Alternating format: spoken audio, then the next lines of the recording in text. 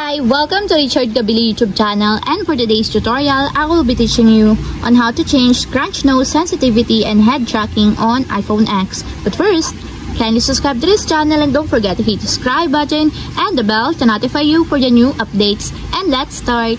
Using your iPhone X, from your home screen first, go to Settings. Then in the Settings, scroll down and find the Accessibility and then tap.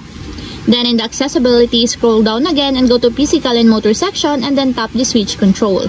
Then in this part, in the Switch Control, scroll down and go to Point Scanning section and then tap the Head Tracking.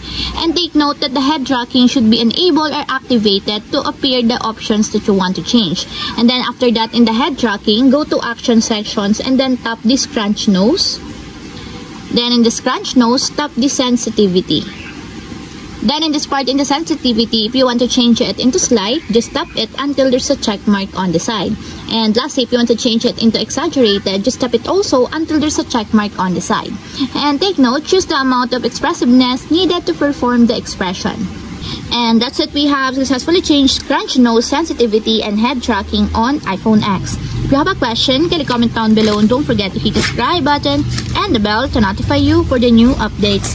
And thank you for watching!